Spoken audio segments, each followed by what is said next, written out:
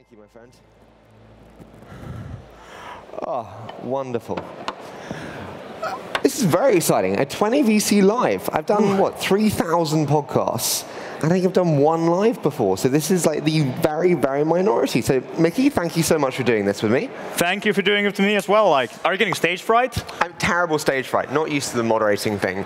So let's start with a little bit on you. So we see Wolt today in many countries, household name. Just take me back briefly. Founding moment, how did it come to you, and walk me through that? Yeah, like, I kind of realized starting in university in 2009 that, like, I thought when I started at uni that the world is ready, and like now we get to live in it. Like, someone founded IBM 100 years ago, and now all we get to do is work at IBM. And to my delight, I realized that the world is actually changing quite a lot, and it's changing quite a lot right now because the world is going online. So I kept on thinking from 2009. I did a few years of Slush. I ran it from 2011, 2014. I kind of realized that we're living through this industrial revolution. Everything is going online. Most industries are not very online. So I kind of started thinking that how is this going to impact industries that are not online? And I started thinking about local services and cities and what's going to happen to shops and stores and restaurants and so forth. And that was kind of the early thesis of Wolt. Like, how do we take the city, the local services online? Now, we've spoke many times before, and you said something to me that I loved, and I think it's important for us to unpack today, which is we kind of have this myth of the superhero CEO. And so when we think about the myth of the superhero CEO, I'm just going to mic drop this one. How do you feel, Miki? So I think there's an unhealthy, cult of the founder or myth of the superhero CEO in the tech industry, where, you hear these stories of, hey, I'm the CEO of this 1,000-person company. I still interview everyone who joins the company, and that, ultimately there's going to be this all-knowing founder that knows everything about the industry and the company and everything, and is going to be the right person to make every decision. And I think the reality is that, my philosophy when it comes to this is that, our job as CEOs and founders is to ultimately create a team with great culture so that people like to work together and they can create an impact, and ultimately empower that team to make the decisions, to be closer to the problems and to figure out what we need to do. And I think whenever I hear a CEO saying that, hey, I'm still interviewing everyone when there are 1,000 people, I'm like, you don't trust your team. Your job is to create a company that succeeds whether you're there or not. So I think the goal is not to be the superhuman CEO. The goal is to build a team that is able to ultimately succeed without you. You said a really interesting word there, which is trust. And I'm glad I put the phone down so we can leave the schedule. But trust, do you start with a lot of trust when you have a new hire and it's there to be lost? Or is it starting low and it's there to be gained? How do you embrace that? Actually, both. So there are certain things that are very close to my heart, where the reality is that I want to see someone new starting in that role really get it before I'm willing to completely let go of it. I'll give a few examples, brand. Alo, who runs brand for Wolt, we had a very long onboarding time together, and he's absolutely amazing, but it's one of those things that is very close to my heart and something I've always done at Wolt. Product, very similar topic. I used to run product at Wolt. Vincent, who runs product today at Wolt, he joined us in 2019. Not an easy role to join into, but we would never be 550 people doing product and engineering at Wolt if I would be still running it. So in those kind of things, trust has to be earned. Sure. But then the default in a lot of other places is trust. That it's yours to be lost, but there's a starting assumption of trust when you join. So we've had a discussion before, and we discussed trust versus safety, and kind of aligned it to, are you running a team, or in a team, or are you in a family? Can you talk to me about how you think about trust versus safety and team versus family when it comes to company building? So this is one of the things I learned in Supercell back in 2012. So I worked at Supercell, which is a 35-person company. I got to see the development of games like Clash of Clans and Heyday, and that time I spent at Supercell is one of the foundational experiences that made me who I am as a founder and as a CEO. And Ilkka is the founder and CEO of Supercell. Someone I really look up to when it comes to being a great builder of culture and a great CEO. He always liked to say that he wants to build a team, not a family. So you might ask, what is the difference between a team and a family? Ilkka is a huge ice hockey fan. So if you're building a team, your goal is to build a winning team that is able to win the Stanley Cup, the biggest prize in NHL.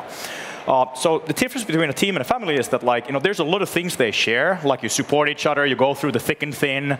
You're going to be there on the rainy day and the sunny day. But a team doesn't exist if you don't win. So a team is defined by its capability to win matches. A team that doesn't win is not going to be a team for a very long time. So in a team, you need to make difficult decisions. Like, you don't make similar difficult decisions with your family. You're not going to fire your little brother because they fucked up. But like in a team, you have to make difficult decisions so that you have the right players in the right spots, being able to play together to ultimately win. And I think when it comes to also our company culture, we support each other. We're there for each other. We celebrate, we grieve together. We make mistakes, we learn from those. But at the end of the day, we also have to make difficult decisions about who is not the right fit for the team, or who used to be a right fit for the team, but they're no longer the right fit for the role in the new context of the company. And I think that allows you to have a culture of trust, because that means that you don't have to micromanage your people. Like, you don't have to create these systems in place where you're trying to catch the person that is not exactly the right fit into the company, and you make everyone's life a lot more difficult. So trust over safety. I'm using this purely for advice now. Obviously, I run a media company as well. What's the difference between a mistake and a mistake too far? And then you also hear the advice commonly given, which is, when you feel something's wrong, you know it already, and when you have doubt, there's no doubt. So how do you think about a mistake versus something you really need to act on? So if you have a culture where it's not okay to fail, where it's not okay to take ownership over the things that go wrong and say hey, that's one's on me, you're not going to have a very powerful culture when it comes to learning and when it comes to ultimately being able to do the right thing. So you have to have a culture where it's all right to put up your hand and take complete and full ownership over everything, over the good things and the bad things. So that's like the starting point. But mistakes, I've never really seen a person be let go because they made a mistake. It's more about trust. It's more about trust, because if someone is making mistakes, they're learning from it, they're going forward, they're taking risks, but ultimately they have the right attitude, they're doing the right things, things happen. But if you see that someone no longer has the trust, that we can trust their judgment, that they're going to make good decisions, that they're going to learn from their mistakes and so forth, that's not going to be the right person for the team. So I don't think it's about mistakes, but it's about trust in the person's judgment. And how to have that trust is to behave in the right ways if you do make mistakes. Like, own the mistake, recognize what we could have done differently, how we're going to learn from it, and move on. And then you're going to retain that trust, because people see that even if this person does a mistake, they're going to own it, they're going to learn from it, they're going to fix it, and they're going to move on, and the trust remains. This is all part of culture, and you've mentioned culture many times, and it's kind of part of trust and safety. I think culture is quite a fluffy word, to be honest, thrown around today. And you said to me before that compensation can be used as a driver or a tool in building culture today. How do you use compensation as a tool in building culture? So every now and then I see companies that say that, hey, we have a culture where everyone's in it for the company, and everyone is taking ownership over the obvious, and fixing whatever they see that is broken and trying to help the company succeed. And yeah, how are you compensating your people? Yeah, we have this stock option program, but it's only eligible to these and these people. And hey, we have these goals that, if you hit your sales quota, you're going to get a bonus or more stock options and something. And you're effectively saying that you want your people to be in it for the company and to be missionaries, but at the same time, you're compensating for people to do this thing. Sure. So it's not very surprising if the end result is that people are optimizing for the things that ultimately lead to a good outcome for them. I think one thing we got right with Wolt since the start was that we had a very simple philosophy when it came to ownership. Every single employee joining the company for a very, very long time was given stock options in the company. The stock option terms were as clean as we could make it. Every now and then I look at companies and their stock option programs, and there's all these weird clauses around if you leave the company, how long is the subscription time, and how is the strike price being defined, and so forth. And I'm you don't really win that much as a company in putting these things into place, but you're violating a lot of trust with your employees. And at the same time, I'll give you an example. I remember when we were launching Czech Republic, and I was visiting the market before launching, and I noticed that one of our Baltic restaurant partner managers, salespeople, was there onboarding the first Czechian guy. And it was hey, Mantas, fancy seeing you here. And Mantas is yeah, we needed someone to help with the new guy being onboarded here. So, I got a call that, hey, can you come to Prague for a couple of weeks? And yeah, I've been going to meetings with him now for a while, and it's actually not that different to do this in Prague than it is to do it in the Baltics. And the point is, Mantas was not incentivized because of how many restaurants he was signing in his home city, trying to get to a quota, and ultimately, being focused on that. Mantas was incentivized as a shareholder of the company by, ultimately the company succeeding. Obviously, there's a performance component that if they do well, they're going to get bigger ownership in the company as well. But I think compensation sets the foundation for culture. And if you want to have a culture where people are committed, where people give you more than is expected of them for the company, where people think beyond their role and scope, you also have to make sure that your stock option programs are set up in a fair way that if something goes wrong, if the person leaves, you're not going to be like, we're going to take everything away from you. So I think it's a two-way street. What are the biggest mistakes that you see founders make today when it comes to culture setting and maintenance? So the thing I learned at Supercell is that culture is very small things. I'll give you two examples from Supercell. When Heyday was released to testing, if I remember correctly, it was Canada, and we started getting early data about it. We had a bi-weekly management meeting, and the head of analytics asked Ilkka, the CEO, that, hey, we're getting this data of Heyday, how it's going, who should we send it to? And Ilkka thought about it for a split second and said, everyone. A lot of companies say they want to be transparent, that people need to have the context, and people need to know, but that decision, that split-second decision of how are you sharing that information and to whom is a foundational part of what kind of a culture you have. Yeah. So I think my default in Wolt has always been that if I'm sharing information, I always ask, what is the biggest audience I can share this to? Is there some reason I would only share this with management, or could I share this, for instance, with the whole company? And I've always tried to default to the largest possible audience. Make sure that everyone has an overabundance of context available to them. Another example is that at Supercell, when I was there, we killed one of the games we had been working on. It was a small team, I think it was 5 or 6 people that had been working on this beautiful game for 4 or 5 months. And we decided it was not the right game for us anymore.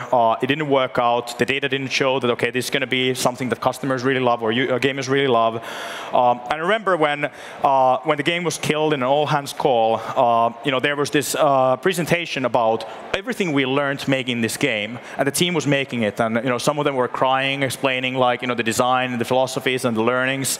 And at the end of it, Ilkka gave everyone a bottle of champagne, and they got a week off. And then when they came back from the week off, they would move to new teams and continue building new games. And that was celebrating failure, celebrating the fact that we as a team and as a company became better because of the work these people put on the table for the company, and they worked hard for it, and we should celebrate it. So these kind of things drive culture. Culture is hundreds of these kind of small things that usually start with the founders and the CEO. So we've got culture, we've got the team there. But we're told that the best founders can hire the best talent. And universally, founders are told, look for people that have done it before. Look for that branded sales leader, marketing leader, you name it. You've said before that that's not the right way to go. So talk to me, why is that not the right way to go? And how do you advise founders on the right way to go? So Kees Koolen, who was the early CEO of Booking.com, I think today the biggest software company out of Europe, he was an early investor of ours, and I spent a lot of time with him after he led our Series A back in 2016. And Kees told me a story of how they ended up launching in Spain. So they had a Spanish customer support representative that was 22, 23 years old working in Amsterdam. And they had business already in Spain, but they didn't have any office or any people in Spain. So this young girl came to pitch to Kees that hey, we should start an office in Spain. We could do so much better if we did things in Spanish with local people on the ground and so forth. And Kees was let's give it a shot. And this 23-year-old woman ended up scaling Booking from basically 0 to 2 billion GMV in Spain. And what Kees taught me was that a lot of companies are looking for, okay, we need to launch in Spain. Let's find someone who's been reading a business in Spain or who's launched a business in Spain previously. And that's kind of how you start to think about profiling. But what many companies don't realize is that you don't actually want to find the person that did it successfully before to do it for you. You want to find who that person was before they did it. And that's the person you're going to be looking for. Very few people do these kind of things 2 times in their life. So where do you go for that? Do you look for the deputy of someone who's done it before? How do you try and figure out who that that person is? So one thing I spent a lot of time on was trying to figure out who were world-class benchmarks for the type of people that we needed to hire. Yeah. And I would look at those people, and I would look at what they did before they ended up on that track, becoming that person that we now benchmark. Because I'm like, we need to find that person when they're young and hungry, and they have the right kind of capabilities and the right kind of smarts to be able to do it for the first time with us. Can I ask you, does changing technologies change that profile type? So if we look at CMOs today, you could look, 4 or 5 years ago, they could have been, I don't know, the best email marketing experts, best SEO experts, but I think now the rising stars are actually the best short-form video experts, the best TikTok experts, you name it. Does the technology change the pathway to that profile, and does that make it harder? So when I was at Supercell, I was 2012, I was 23 years old. After half a year I spent on free-to-play games, I realized, like Ika told me one day, that Miki, you do realize you're one of the top experts on free-to-play gaming in the world. Yeah, it makes sense, because free-to-play gaming is like half a year old. So there's not going to be too many experts on that. And I think like the reality in technology companies is that you're working on a lot of things where it hasn't been done before. There's no university curriculum saying that how to do these things. There's very few companies where you can hire people from that are going to know how it should be done at your company next. So I think overall, there's a more broad thing for the tech industry. You need people that figure out with your company how these things should be done. You need people like we do like a world-class logistics optimization today as a company. It's a very complicated set of like technologies we built to be able to do what we do, like live traveling salesman optimization, real time in each of our cities, real time optimizing every couple of seconds. What is the right way to solve the city? Did we have like in our founding team or early employees like PhDs in logistics optimization or whatever? No, like we had people who became subject matter experts by learning with the company how to do this. Yeah, I think when I listen to you speak, Miki, the thing that kind of is very prominent for me is like you just seem like a very innate leader. The question is though, it's always challenging with every stage of leadership. What was the most challenging stage of leadership for you personally to grow into, and how did you overcome it? That's a very good question. So up until Wolt, when Wolt was like 30 people, we didn't have any like middle management. Like everyone, I was technically everyone's boss. I was amazing at it for 30 people.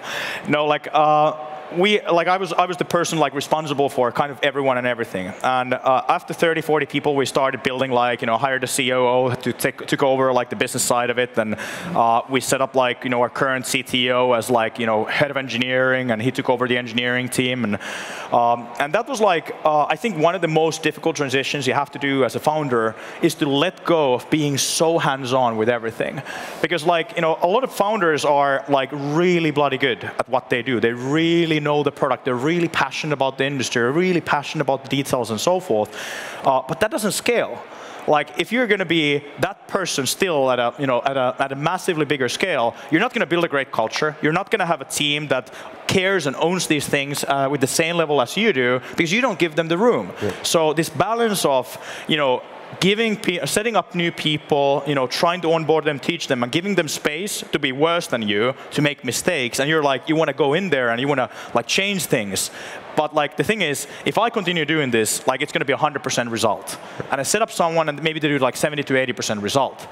But if I allow them to keep on doing that, they're going to get to 100% and eventually like 120 or 130%, because you as CEO, you have to do like tens and hundreds of things. Yeah. You can never be truly world-class long-term in all of these things. So you need to set up people that are going to become world-class. And the thing I noticed, it's just the reluctance to do it the first time. If you can stop the first time, it's like almost going to the gym for the first time. You go to the gym the first time, the second day seems easier. If you don't jump in the first time, not jumping in the second time, so much easier. But it's difficult, because sometimes you have to jump in, and sometimes we maybe even need to change the person, or like it's a difficult balance to get right. And like I think as CEO, what is the CEO role like? The CEO role is basically identifying things we're not doing as a company, taking ownership over those things, trying to figure out a person internally or externally do those things with you up until a point where you're like, they kind of got it now. Can you please continue doing this? And I'm going to do something else. And like I've done this at Wolt like 100 times. I still remember the time when Case told me in 2016 that, Miki, your most important hire is going to be a recruiter. Because if you build a growth companies are glorified recruiting operations. Like we've hired since that moment, we've gone from like 50 people to 7,000 people today. So you need to hire a great recruiter. I'm like, great recruiter, let's do it. I've never worked with a recruiter. I've never seen a recruiter in my life. Supercell didn't have a full-time recruiter when I was there, which was my only benchmark. So how did you know what great recruiters look like, and how did you go to hire it? So first of all, it's very uncomfortable. You're like, someone tells you this is the most important thing, and you have no idea how to do it, and you're like, am I the right person to be even the CEO? Like, I have to get a great recruiter, and I don't know what recruiting even is. So like, what I did was that I kind of tried to figure out that, okay, I need to figure out some other great recruiters that, like, what does a great recruiter look like? And I tried to find companies that, allegedly are great at recruiting and people that are doing that there. And I tried to get a call or talk with them and try to kind of learn that, like, what does this person do? Where do they come from? How do they talk? To create a picture of what a great recruiter looks like. And it's just like start learning step by step. It's like the only way, like I have a good saying that, when in doubt, just take the next short step forward. Like, it's oftentimes you have this scary big goal. Like, I remember we raised our Series B and we're like, we have to raise a Series B round of financing in 6 months or we go bankrupt. And with my CEO, we're like, we have no idea how to do this. We have no idea what the data room looks like, what the deck looks like, what the investors want to hear about. And I still remember being at home at night being like, I have no idea how we're going to do this. I was scared. I was like, everyone's looking up to like Miki, he's going to do the thing. And I have no idea how to do it. And then next week, we sit down in a room, we're like, let's make V1, version 1 of the deck. We talk with some investors. Retention is really important. Yes, let's pull up retention. And you kind of learn step by step until like 6 months later we raised the round of financing. Final one before we do a quick fire. When you felt scared and insecure in that moment, who did you talk to? So when I was the CEO of Slush, I was the CEO that like had all these fears going for me that, what if we don't sell enough tickets and we're going to go bankrupt, and then the production was very scary, and like all these things I was concerned about. And I kind of kept them to myself. Yeah. I was like, if everyone in our team knew all the things that I would know, would they be here? Would they be like, oh, this is not a very good operation to stay as a part of? And it was very heavy. So when we founded Wolt, I had a very simple philosophy. Everything I know, everything I'm concerned about, everything I'm fearful for, I'm going to share 100% with my co-founders. I'm going to share 100% with my kind of lead investor, our chairman of the board. And when we became bigger, that extended to like the whole of our management team. So I've kind of like, since the starting days of Wolt, operated with 100% transparency, with the people close to me. What it means is that your best people not only know kind of the full context, but you have all these smart people figuring out these difficult problems together with you. And I think like a lot of CEOs try to carry too much stuff on their shoulders, or they don't really have like this transparency with their board, so they're kind of afraid about the board and trying to sell. Like one thing I see a lot of entrepreneurs doing is that they're selling. Yeah. Like I'm an investor in one company that's doing really well, but like every time they send this investor update, it's like another record month and we crushed it and amazing and this and that and so forth. And I'm like, that's great, but like I know for a fact they're going to have things they're concerned about, things that are getting fucked up and so forth. Like, don't go to this mode of like you already sold the investors so they invested. Like, make sure that you're using them to help you figure out the difficult stuff. I think what people are scared of is uncertainty. It's not actually knowing, it's just the uncertainty of not knowing. Quick fire round. So I'm going to give you a couple of short statements. We have 2 minutes, okay? What's your biggest strength? What's your biggest weakness? One of my co-founders says well that usually your biggest strength is also the source of your biggest weakness. My biggest strength allegedly could be said that it's energy. I am able to drive energy into people, into doing things, into solving difficult problems. The downside of energy is that you also have to stop. You also have to listen. Not everything should be done very quickly, but sometimes you have to pause and you have to think, and that's what I have to kind of try to balance with. Why did you decide to sell to DoorDash? That was actually a very difficult decision. So for background, over the years, we had multiple opportunities to sell the company. Like, this was not the first time we had the opportunity to sell the company.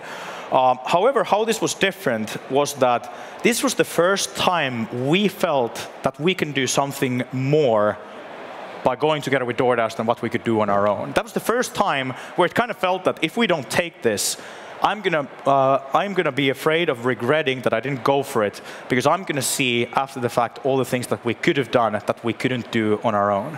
What would you most like to change in the world of startups?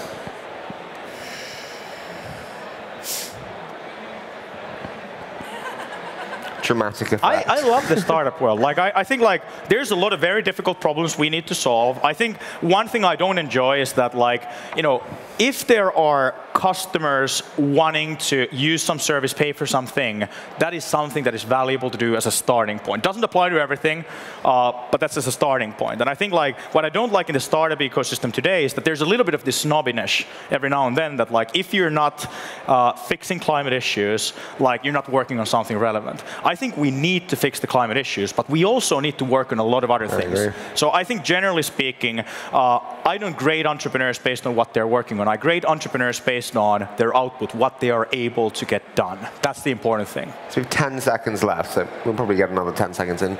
Wolt in 10 years, what does it look like then? I mean, I think people are going to laugh at the fact that, you know, companies like us started with restaurant food delivery, similarly to how we kind of laugh about Amazon starting with books. I think it's incredibly early for, you know, retail becoming e-commerce and what mobile and kind of this real-time delivery is going to do for the world. So buckle up. I think it's only getting started. So I've done 3,000 podcasts. I think Miki is universally one of the best guests I've had on the show. Thank you so much, Miki, for doing this with me, and it's been fantastic. Thank you, Harry.